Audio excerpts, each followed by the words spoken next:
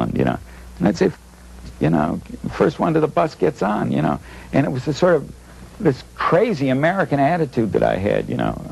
And I think it was very American, that we are a people who are very smart, you know, that we got a lot of street smarts. I mean, we know what the law is all about. We know who made it and how it gets enforced. I mean, I think if you stop the average American and say, what's the law all about? Did God make it? You say, oh, bullshit, God didn't have anything to do with it. You know who made it. John D. Rockefeller made it. How can you tell an American? Has he any distinguishing flavor? Could you spot him on an elephant in Turkestan, floating on a raft 50 miles at sea, as you'd know a single leaf from the sassafras tree by its characteristic savor? It isn't that he's short or tall, it isn't that he's round or flat, it isn't that he's civilized or aboriginal, nor the head size of his hat. No, it's just that he hates and eternally despises the policeman on his beat, and the judge at his assizes, the sheriff with his warrants, and the bureaucratic broom, for the sole and simple reason that they tell him what to do. And he insists on eating, he insists on drinking, he insists on reading, he insists on thinking, free of governmental snooping or a governmental plan. And that's an American.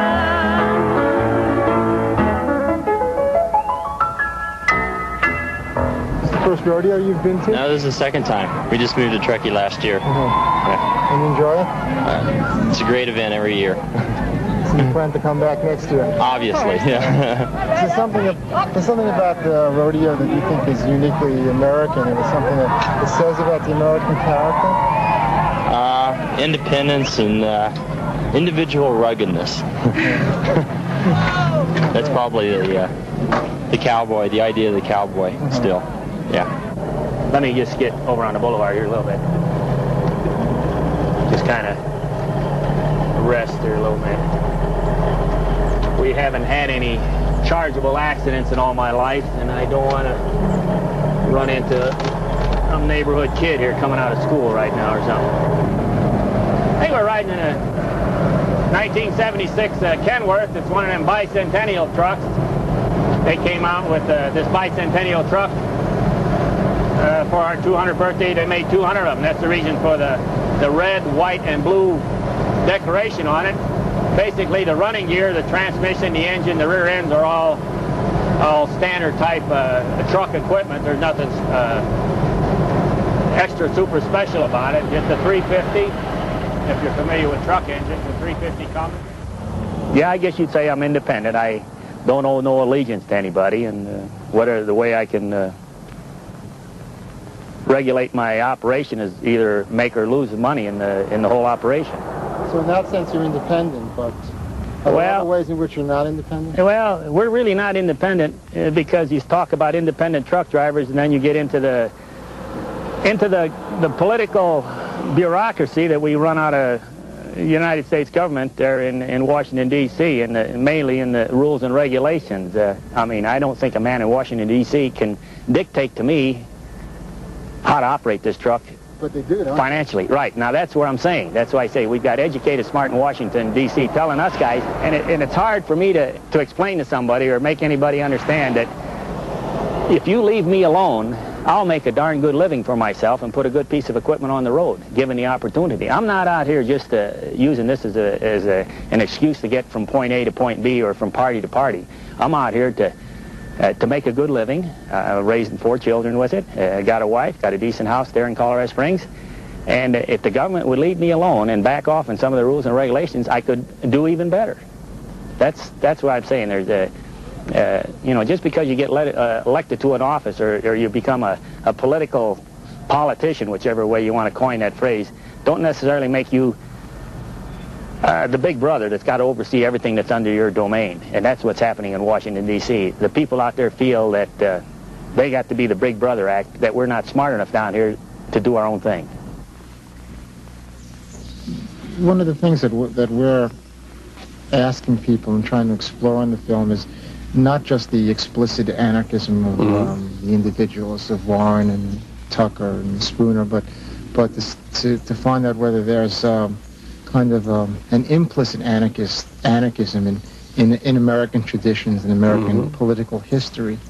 What's your feeling about that? Well, I think there's an implicit anarchism in any of the American tendencies that have organized people in opposition to the state. And I think co-ops might have reflected this notion, organizing people not only in opposition to the state, in effect, but in opposition to the major economic movement of the time. I think, as a matter of fact, just in the romantic view of the American character, there's an anarchist tendency. It is flawed by one thing, the abstraction of patriotism. People who will damn the government from morning till night and oppose the state in 1,000,001 ways will, at times of national crisis, become incredibly patriotic and begin to say they will do anything for the state, and they begin to talk of duty, service, sacrifice, all of the words that are the worst words in the world, it seems to me, in a human sense. They begin talking about. Now, I don't know why this is, unless it is that these are such good-hearted people that they really believe that the American state is totally different from any other state, and it's certainly somewhat different, and that they feel that it is important to preserve. They feel they're preserving the country, but the only language that is available is to preserve the state. I have an idea that one of these days there will be another language in which we can talk about preserving the country, the landscape, the neighborhoods, the people, and the communities, without talking about preserving the state. At which point there'll be a lot of radical farmers, factory workers, and small-town residents in this country. Climbing Milestone Mountain, August 22nd, 1937. For a month now, wandering over the Sierras, a poem had been gathering in my mind. Details of significance and rhythm the way poems do, but still lacking a focus. Last night I remembered the date, and it all began to grow together and take on purpose. We sat up late while Denham moved over the zenith, and I told Marie all about Boston, how it looked that last terrible week, how hundreds stood weeping impotent in the streets that last midnight. I told her how those hours changed the lives of thousands, how America was forever a different place afterward for many. In the morning we swam in the cold, transparent lake, the blue damselflies and all the reeds like millions of narrow metallic flowers, and I thought of you behind the grill in Dedham Vanzetti, saying, who would ever have thought we would make this history? Someday mountains will be named after you in Saco. They will be here and your name with them when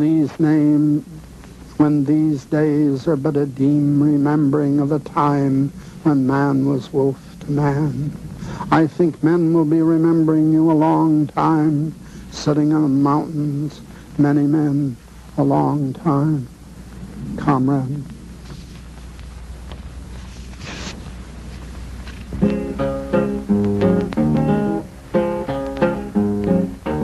Oh, ho, psycho, psycho, ho, ho, Niccolo, psycho, ho, ho, psycho, psycho, I just want to sing your name.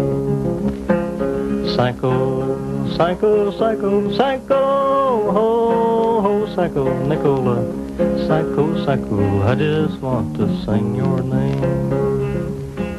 Oh. Beginning with the First World War, an alliance of the Departments of Justice, Labor, and Immigration initiated a campaign of repression. Agents broke into the homes of suspected radicals, arrested them, and seized their possessions. Many were deported. Most of the victims were foreigners, usually Russians, Italians, and Jews. Two men stand out as targets of the anti-radical campaign. They were Italian-born, residents of Boston for many years, respectable workers and dedicated anarchists.